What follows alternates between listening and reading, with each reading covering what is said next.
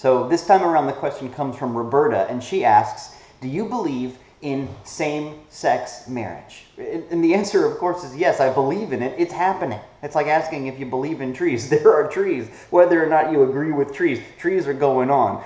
People of the same gender are getting married. So we're way past the point of whether or not you believe in it. And in fact, if somebody says they don't believe in something that's clearly happening in the world, they're showing a level of denial that means they really need some love themselves.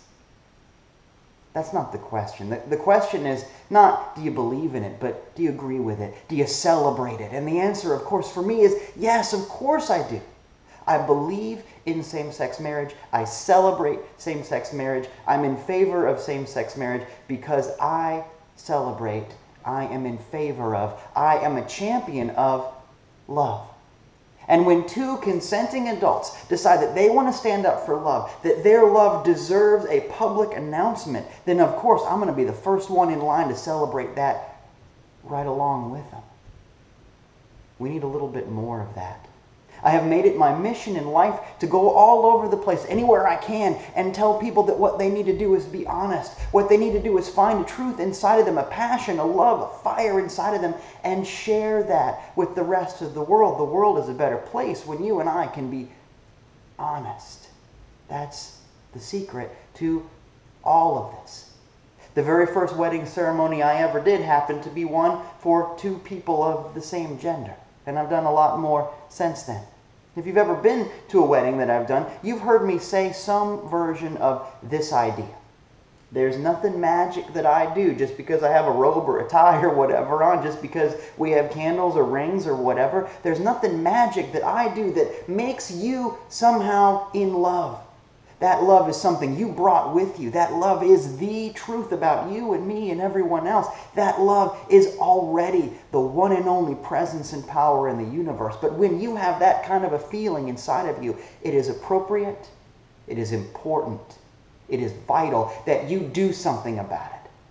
Because, it's great to have beliefs on the inside, but you got to stand up. That's when the magic happens. And so the purpose of the wedding ceremony is for all of us to stand up together and celebrate two people saying, I mean it. This is real. I stand for love. And everyone who feels that within them deserves the ability to do it. The world deserves our honesty. The world deserves our love. That's how the change happens. And if your belief system, if your idea of how the universe works, if your idea of what marriage is so fragile that it can be damaged by two consenting adults deciding to be honest with themselves and the world, then maybe it's time to reevaluate your belief system. Maybe you need a hug. Take all of that hate and all of that fear and do something productive with it. You know what? If you don't agree with this, that's okay. Just stop hating.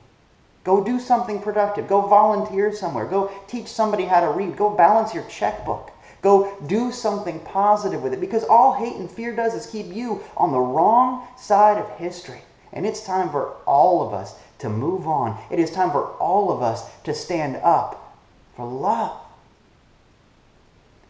I happen to be straight.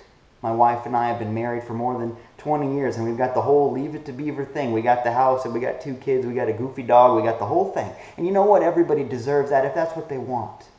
And I don't bring up my rampant heterosexuality to divide, but rather quite the opposite. Guys, this isn't a straight issue, and this isn't a gay issue. This is a human issue. And if you happen to be a human being, you know what side to stand up for. It is time for you and me to stand up for love. That's it.